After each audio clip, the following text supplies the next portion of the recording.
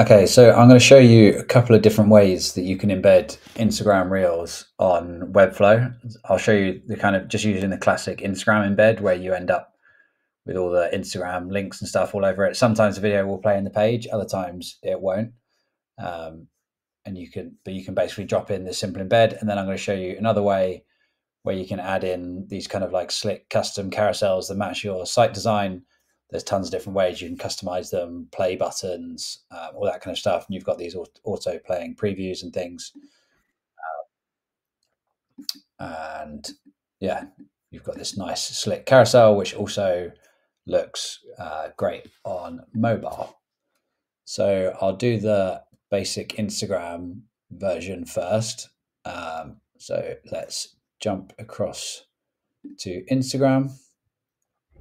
I've got the reel that I'm going to use.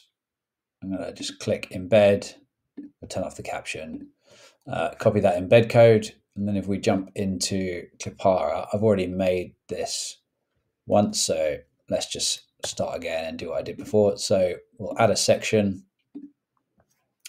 Let's just quickly give this section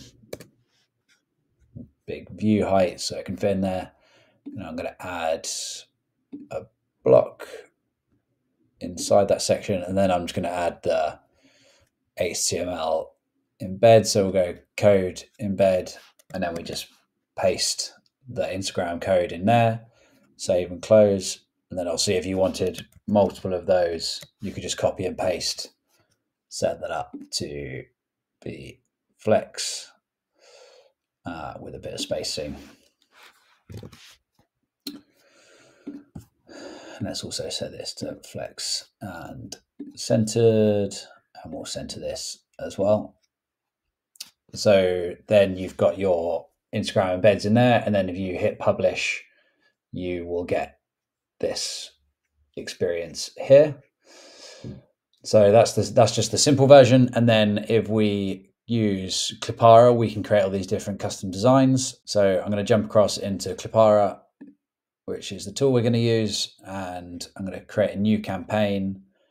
On site, I'm going to do an inline campaign for this, which plays the video in the page, but there is also a full screen embed, which takes over the whole screen. So on mobile, it takes over the full screen like an Instagram reel or a TikTok, and you have an upward swiping experience to switch between different videos. Let's do inline for this one. I've already got a bunch of videos, but to add more, you just click add videos. You can upload directly from your computer, which is often the best for the highest quality. And then you can also link your Instagram account or post a reel link in here. So I've already got all my videos. Let's grab the ones I'm going to use. Let's use these. You can also drag to reorder your videos, give them a random order. Let's create a campaign. And then you've got some template examples of layouts that you can use. You can also just start again from scratch. In this instance, let's use this template that I had in the example and just select customize this template. Once you're in here, you can change the design in a bunch of different ways. You can use different play buttons. You can change the colors of the play buttons, change the alignment of them, whatever it might be. You can also change these navigation options. So you can change the navigation buttons, move them around, whatever it might be. So you can customize this to be however you want. We can also make the videos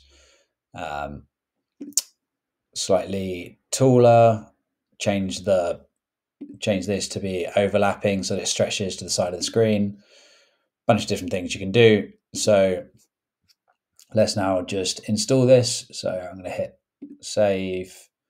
The install mode will come up the first time. Click that, and then let's jump into Webflow. Again, let's do this section again from fresh. So I'm going to add a section.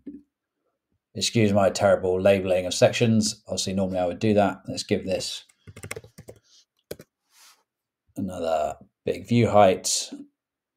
And I'm going to add a div block in here. I'm going to set this to flex and centered.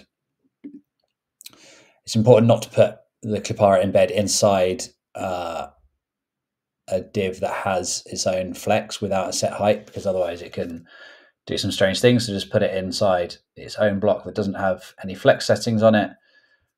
And we're going to go code embed again, paste in our code snippet. Let's set this to set the div block to 100% width.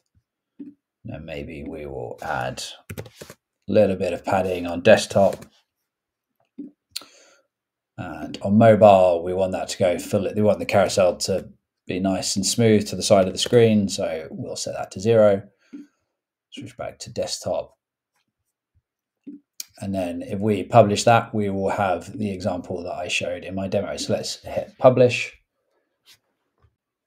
And now we have our example site. So this is the Instagram version that I showed you before. And then this is the new custom carousel that I've designed. And that's it. It's as simple as that. There's a bunch of other ways you can customize this. You can add titles to each video to give it more context, and lots of other little design elements. You can also do grids, different layouts, single embedded videos, and loads more.